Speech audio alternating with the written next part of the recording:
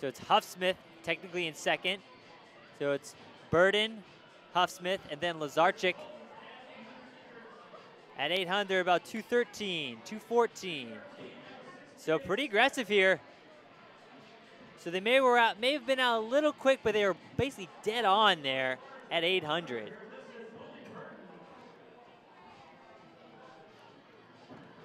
I believe Fulton's going to take them through a K.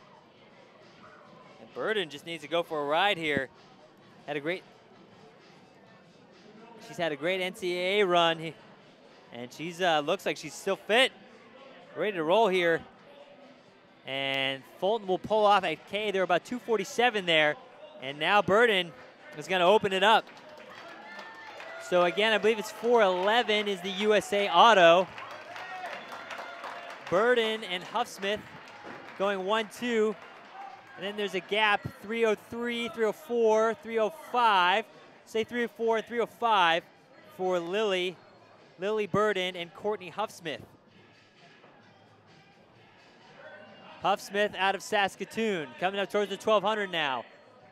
320, 321. We'll say 321 for Lily Burden. Looking strong down the backstretch here. Huffsmith starting to hurt a little bit, I think. And a good battle in the back there for third. And Garmick is closing well. 200 meters to go, they're about 338 for Lily Burden. And I thought Huffsmith was falling off, but she's actually closing down well now. Lily Burden, can she hold off a hard charging Courtney Huffsmith? It's gonna be tight, 100 meters to go, she's at 356. Trying to close it down. She might sneak under that USA qualifier. Can Lily Burden hang on?